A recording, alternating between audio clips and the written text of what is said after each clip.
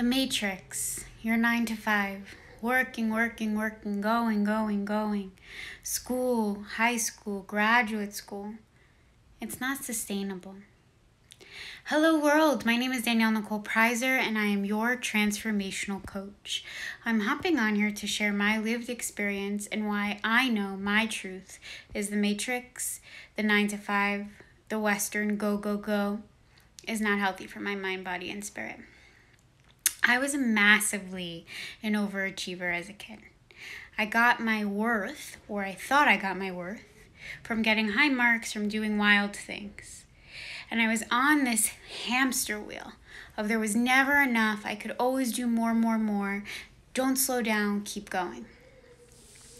I ended up having major health complications, and during my college experience, I went to 5 different schools, 6 different rounds, kept being pulled out for medical mysteries. At the time of my completion of graduation, I was ready to apply again for graduate school to social work or psychology. At the time, I was working a million jobs. I was ready to take out more loans, work more jobs, get a graduate degree, and just keep going. And then I literally woke up, pun intended. I realized this is not life, Danny.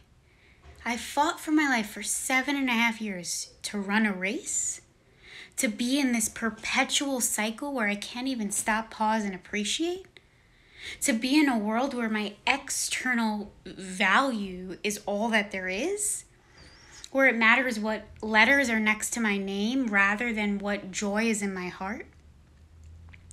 And I had already started the process of applying to graduate school, so I rescinded my applications and I took a gap period. I moved to California. I served out at a hippie vegan cafe. I was a dog walker, companion for an elderly woman, and I prepped to travel the world.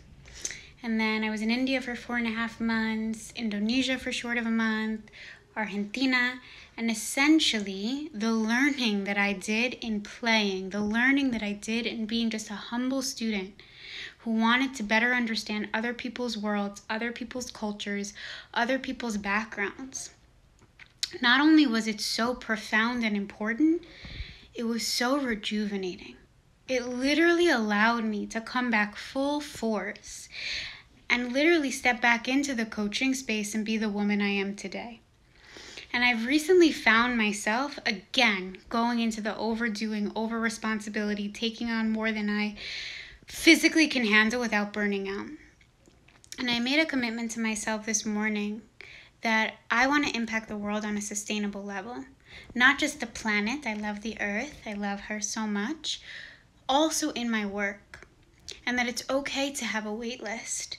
It's okay to have healthy and loving boundaries with clients. It's okay to learn how to not absorb others' pain even if you feel for them so deeply. And that in turn, this is how we grow. We grow by finding the life we want to live. We grow by finding the way we want to show up in the world. And maybe it is a 9 to 5 for you. Please, though, hear me.